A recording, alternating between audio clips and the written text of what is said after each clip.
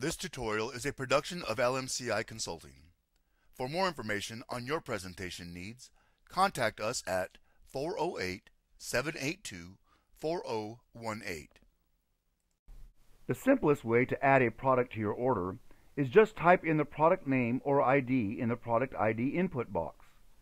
Similar to the supplier, you can add the quantity and unit price in the appropriate grids. You can adjust the price by clicking on the unit price box and then entering an adjustment such as -10 to subtract $10 or -10% to subtract 10%.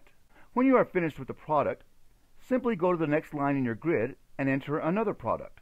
Once you have entered all of your products, click Save All. To add a product in the full view, select the Full View button. Enter the product ID and quantity, then hit the Add to Order button. Now your product has been added to the order. You can add another product in the same way by entering the product ID, accounting tags, and quantity. If your product has not been set up to be purchased from this supplier, you will get an error message which asks you to confirm that you want to add it to the purchase order. If you click OK, your product will be added to the purchase order